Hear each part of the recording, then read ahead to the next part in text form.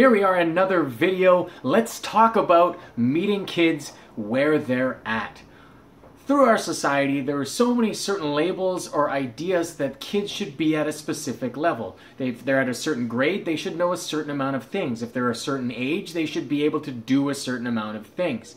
And I don't mind that as just a starting point, but if we assume that that is where the kids are all should be at, we're going to leave a lot behind.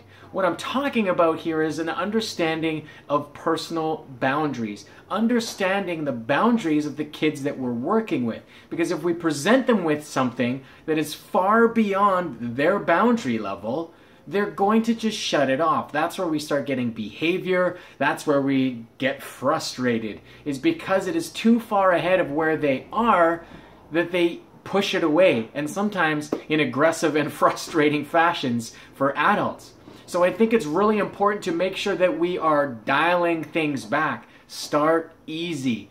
Easier than you could possibly imagine, because that creates confidence. They start building up things and they go, hey, this is easy, this is easy. If I'm putting work in front of somebody that's easy, they're probably a lot more likely to do it. And then over time, gradually increasing the difficulty. You know, it's funny, kids love video games, and this is something that video games does tremendously well. The first level, you accumulate some basic skills, and it's usually not very hard. But over time, things get harder and harder, and they add skills, or add weapons, or add things that make the game more challenging, but they make sure to start off at the simplest point possible.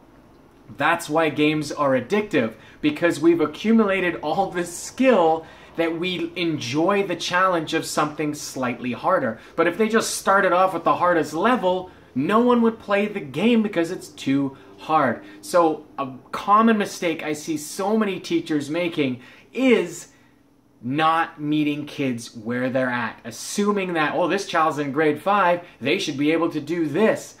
Don't count on it.